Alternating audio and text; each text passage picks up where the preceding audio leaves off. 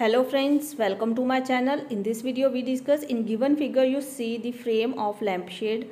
This is the figure of lampshade, this given in your NCERT book. So it is covered with the decorative cloth. Frame has base diameter 20 cm.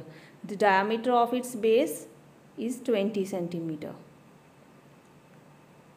And height of 30 cm. Their height is 30 cm and margin of 2.5 cm is to be given for folding it over the top and bottom. 2.5 cm margin is given for top and bottom. And we find how much cloth is required for covering this lampshade. So given is the diameter of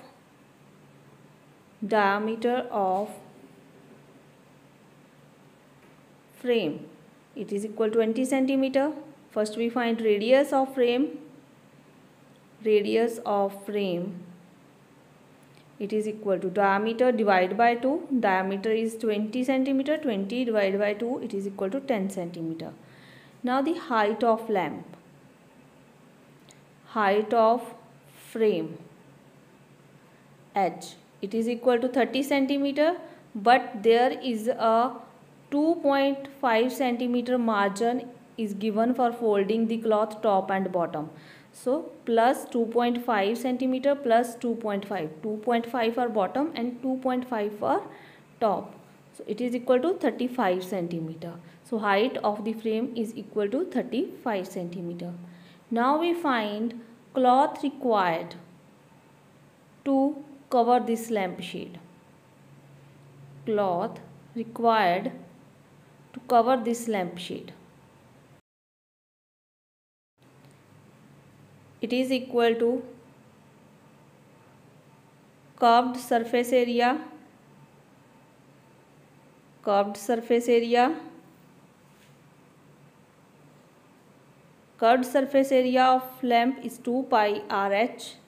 It is equal to 2 into pi. Its value is 22/7. R is radius, that is 10 cm. And H is height, that is 35 cm into 35 cm. So 7 and 35 both are cancelled on the table of 7. So we cancel them. 7 ones are 7, 7 5s are 35.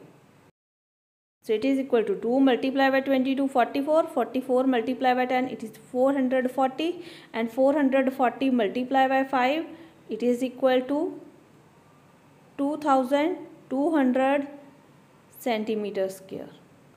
So cloth required for covering the lampshade